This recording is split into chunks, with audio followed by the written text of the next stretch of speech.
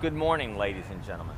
On behalf of Brigadier General Jason L. Morris, the Commanding General of the Marine Corps Recruit Depot here at San Diego and the Western Recruiting Region, I'd like to welcome you virtually to San Diego and today's family message for Company G.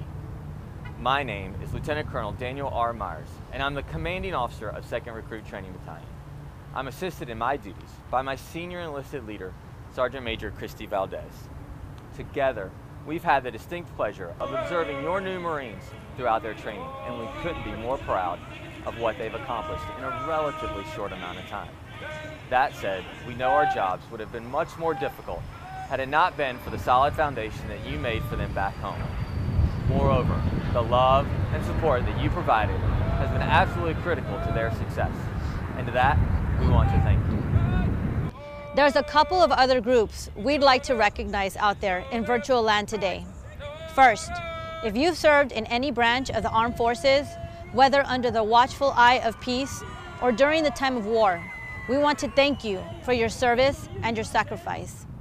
It has been an example for all of us, and especially the Marines within 2nd Recruit Training Battalion. Thank you, veterans. The next group we'd like to recognize are the Marines that proudly wear these yellow t-shirts. They are the officers and drill instructors of 2nd Battalion. Had it not been for their hard work and dedication, the transformation from civilian to recruit and recruit to Marine would not be possible. Do you know that there's been a drill instructor with your new Marine every moment of every day and night since they stepped on our legendary yellow footprints? That sort of dedication doesn't come without great sacrifice.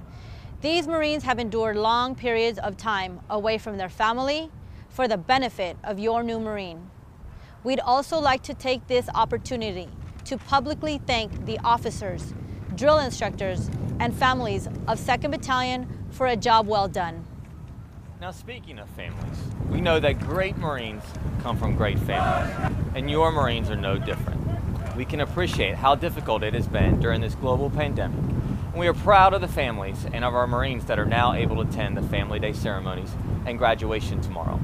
For those of you that had the good fortune of coming here to San Diego and can be here for both events, we look forward to seeing you at tomorrow's graduation. For those of you that can't be here, don't worry.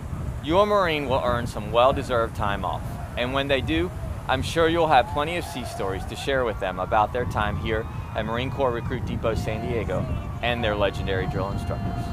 But until you do get to see them, we encourage you to continue to love and support them just as you have done throughout their time here at Recruit Training. Tomorrow, following graduation, they will leave us and head north to Camp Pendleton, where they will continue their training at the School of Infantry West.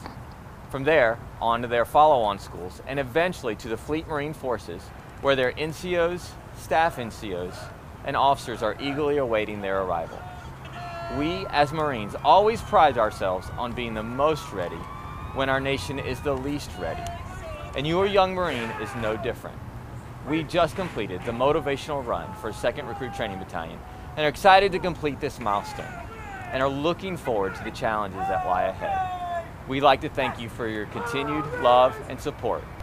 We also want you to know and remember that your Marine Corps will always remain Semper Fidelis.